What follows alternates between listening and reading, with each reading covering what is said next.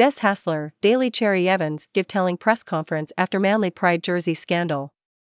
Daly Cherry-Evans and Des Hasler both gave revealing answers at the end of a week dominated by Manly's Pride jersey saga.